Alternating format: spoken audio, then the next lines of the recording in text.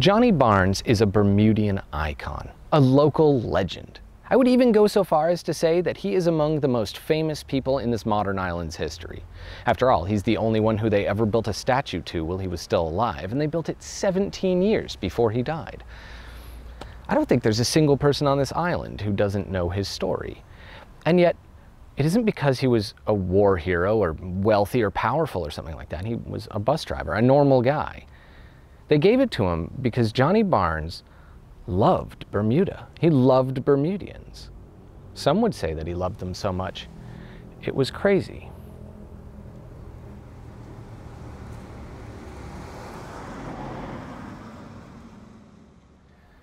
One day in 1986, Johnny Barnes stepped out into his country's main traffic artery and started telling Bermudians that he loved them, that God loved them.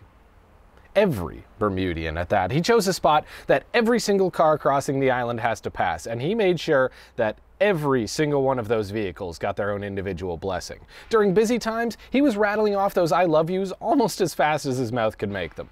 Which is not, I suppose, the average choice for a retired man with a wife and a home and, all that, but this was his calling. Pun very much so intended. I think in a big city, a man like Johnny would go unnoticed. Men like him often do. Well, perhaps not unnoticed, but unappreciated. He'd just blend into all the other questionable people yelling at your car. You'd likely never know enough about this man to care. And don't feel too bad about that. There are plenty of people in cities it would be impossible to care. It's just Bermuda isn't a city. There's barely 60,000 people here. It's incredibly small. It's half the size of Disney World. You could walk it tip to tip in like 6 hours. Coast to coast is only 10 minutes.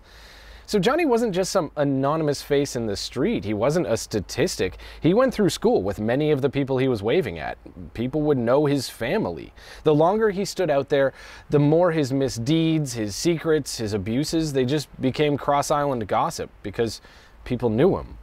But the more people shared his story, the deeper he became a part of the world, outside himself, outside of the individual that he was.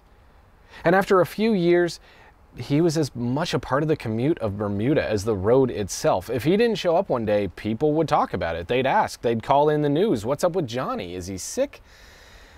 All he ever did was stand there, but he still mattered to people. He became a part of their lives, a barometer of things feeling normal, a backdrop of everyday Bermuda that everyone could reference. So naturally, the longer he stood there, the more he became this symbol that everyone could go to. Like a local attraction that was uniquely Bermudian, the sort of thing you could tell a tourist about that would feel like secret inside knowledge. And after standing there for over 10 years, as I mentioned at the start of this video, they got him a statue. Local businesses got together, not even the government, and they said that this guy was a part of their culture. It didn't matter that he was poor. It didn't matter that he was, I suppose, as you could say, socially considered crazy. They even gave it to him before he died. They didn't wait until he was long out of people's memory. This was something that mattered to Bermudians then. They gave it to him before he retired from waving. He was waving next to a statue of himself. Well, I suppose not directly next to it because they couldn't erect it where he stood. I mean, he was still standing there waving. So instead, they erected it around the corner, just up the road. It was still within sight of him, but he was still there. I mean, 17 years he waved within sight of a statue of himself. A statue that I think you could only ever find in a place as unique as Bermuda. It's the sort of thing that requires a society to be rich enough to put up a $70,000 statue, small enough to notice a man like this, but also cohesive enough to treat him with the respect of his value to them as a people. It's the sort of society that I think most of us are aiming towards, that we envy. Because that's the thing about Johnny. He existed here because he could exist here. He's elsewhere too. There's many people like him, but in Bermuda, people took the time to notice. They almost had to.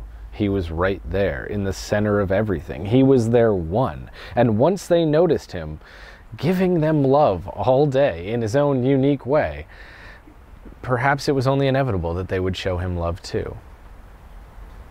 Johnny's an interesting symbol because he says we could all be noticed. we could all be a part of our society, just as long as we dedicated our entire life to being it. You don't have to be a perfect person to be in love. You don't have to be a perfect person to be loved.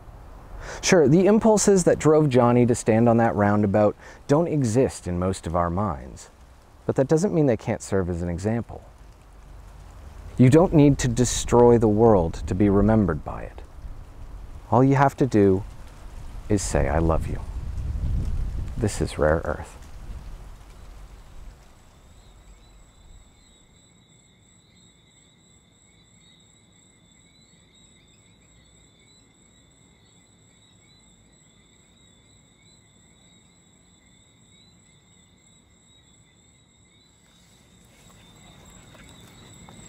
No, Carmen, don't lick it, please.